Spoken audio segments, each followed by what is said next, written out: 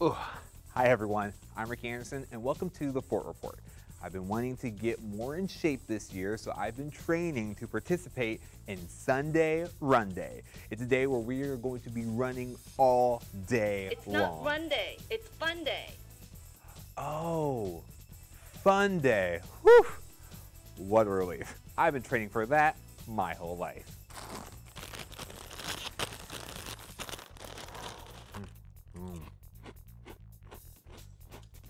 It's showtime.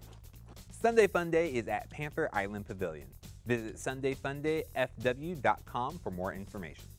Here's a look at other events happening in and around Fort Worth in the next few weeks.